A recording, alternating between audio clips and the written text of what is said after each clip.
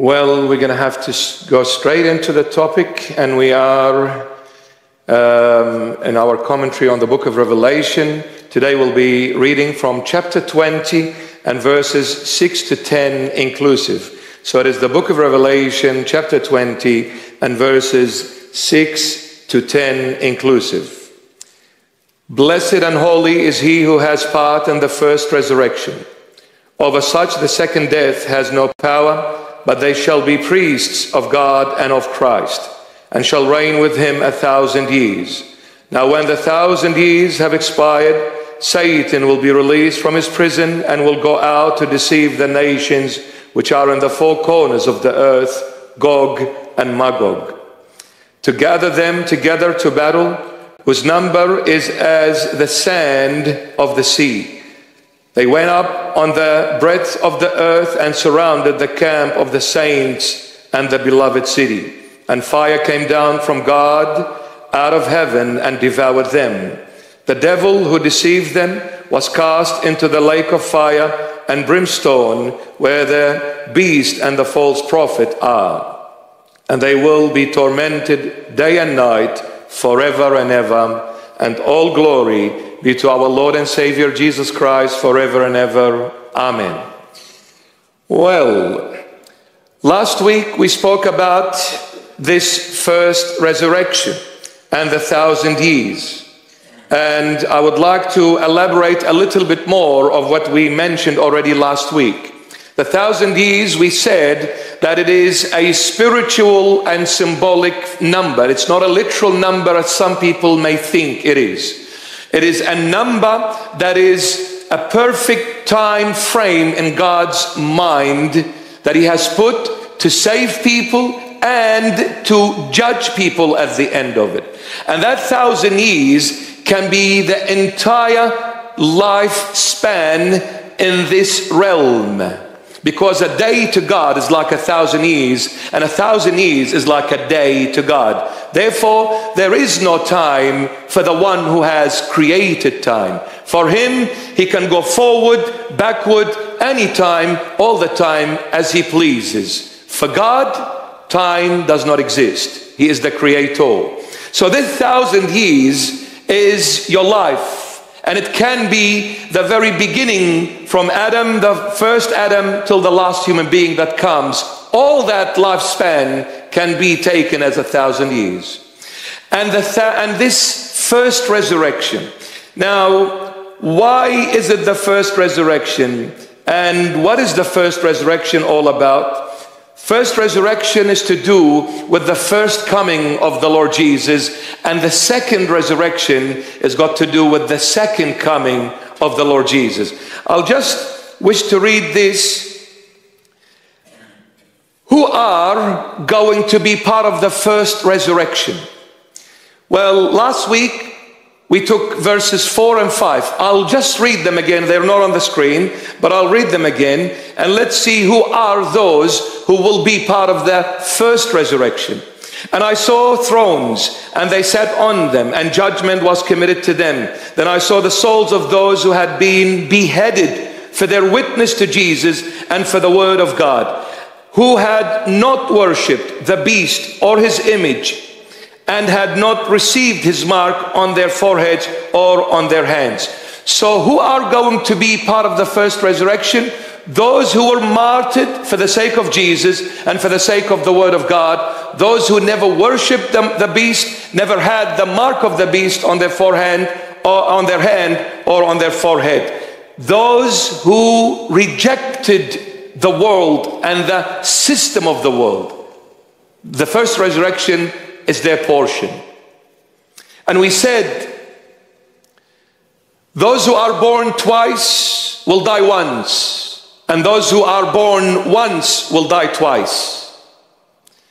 Those who are born once will die twice. Born once, the biological, physical birth that every single human being goes through. If you are born only the physical birth, you will die twice. One, the physical death. Second, the spiritual death, which is the separation of the spirit with its creator. But those who are born twice will die only once. Born once, physical, second, spiritual from the baptismal font in Jesus' mighty name. In the name of the Father and of the Son and of the Holy Spirit. If you are born second time, the baptismal font birth, you will only die once, physical, but spiritual, you will live forever. For he who has the Son has eternal life. You will never die again. Now, the first resurrection is while you live on earth. That's your first resurrection. The second resurrection, when Christ comes the second time. What is the first resurrection? When you receive Jesus Christ as your Lord and Savior. When you grow in a Christian family, but living for Christ. And when you as an adult come forth and receive Him in the baptism, that you never been baptized before.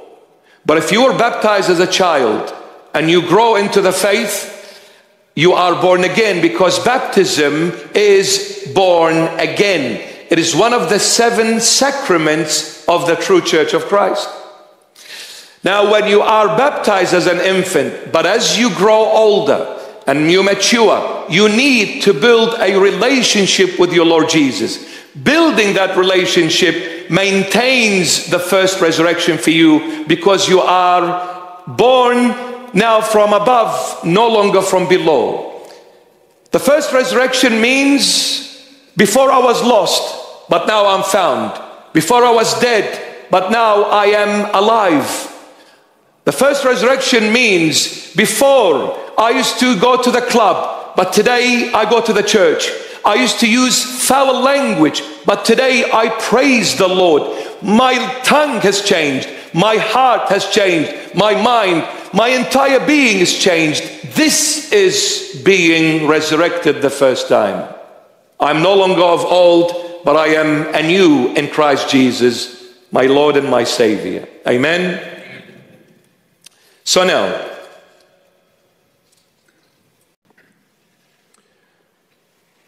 we come to verse 6. Those who are part of the first resurrection, i.e., true Christians, not just by name, but by deed. Those who are true Christians, verse 6 is for you. Blessed and holy is he who has part in the first resurrection. Blessed and holy are they, those who truly wish to live for Christ, who wish to follow Christ wholeheartedly, who reject the world, the pleasures of the world, the treasures of the world, and the prestigious life the world gives. Those who reject the world and everything it gives. Blessed are you and holy you are in the sight of God, because the first resurrection is your portion. Blessed and holy is he who has part in the first resurrection. First resurrection, I live no longer, but Christ lives in me. I do not live for myself, I live for the Lord Jesus. That is the first resurrection. That is the first resurrection. Now, to people as such, over such, the second death has no power. You see? What is the second death? Spiritual death.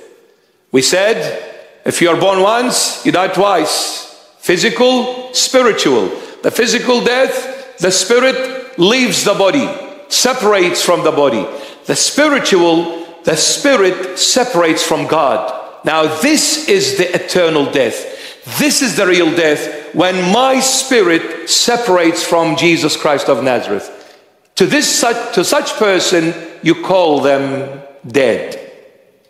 To such person, you call them dead. Now, since you are part of the first resurrection, i.e., I live for the Lord, I breathe the Lord, I seek the Lord is all I want in this world. Not in the next, in this world. I am in the world, but I'm not of the world. I walk in this world, but I live for Christ. If you are that kind of a person, the second death has no power over you. And the second death is separation of the spirit from the Creator. When Christ is your portion, God is your dad. You live forever. He who has the Son has freedom.